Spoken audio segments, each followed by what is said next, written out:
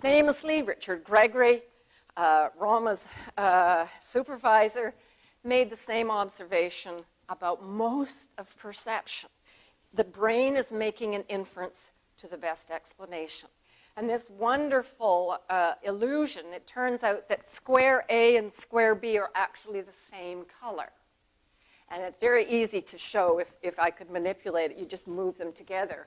And they are, in fact, the same. But, of course, the brain infers that you've got a uniform checkerboard and that the pillar is casting a shadow. Inference to the best explanation. And I'm sure you've all seen the little biowalker, just a bunch of dots. The brain infers that it's a person running along. Now, with regard then to morals, and here I think I can come back to the basic Spinoza point, we constantly make inference to the best decision. We do it in a prudential fashion. I ought to get my tires inflated. I don't have a fundamental rule about getting my tires inflated. Right? I see that they're low. I think that it could be unwise to run the car with low tires. I ought to get my tires inflated. But this also happens constantly, regularly, in the most normal of cases in the moral domain. I see my neighbor's lights are on.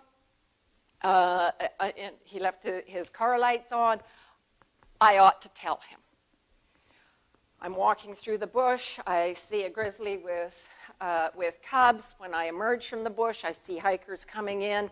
I know I ought to tell them.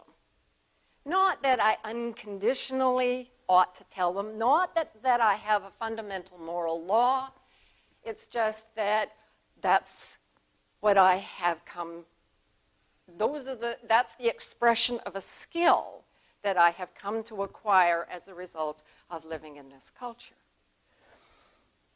So the story that I want to tell is that most moral behavior does not rest on a fundamental moral ought. And the reason that we're able to pick and choose from the Bible is that we come as a result of socialization, background education, and the fundamental wiring that evolution provides. We're able to say, despite what it says in Exodus, it's wrong to stone your child to death for dishonoring you. I mean, it does say that you do that. I've never done that, and I would never do that. It also says in Exodus that you shall not suffer a witch to live. I will not, go on a witch hunt. I will not do that. And that's, I think, exactly what Steve Nadler was saying, which is that we bring a huge amount of moral knowledge to bear. We acquire it from imitation of our peers, from modeling ourselves after our parents. We acquire it enormously through stories and through observation of what happens to people. And, part of the reason that we're fascinated by Leona Hemsley going to jail for cheating on her taxes is that we think, God, that can really happen.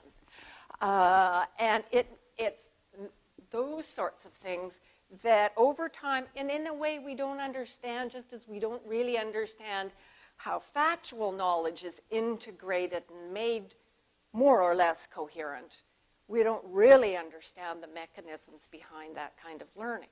But there are people who are working, of course, on the neurobiology of these things, including people in Terry's lab.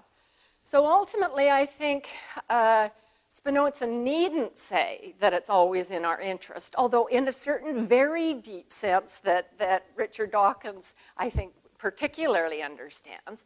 Of course, ultimately, our social behavior is as it is, and our social wiring is as it is, because Mother Nature cares about the genes. So there is, I think, a very important understanding of the nature of morality that has nothing to do with religion. And like Steve, I think it's, I I think it's really worrisome to say that you'll burn in hell if you don't do it, so you got to do it. I think there are better ways of ensuring moral motivation than scaring the crap out of people. Okay, thanks.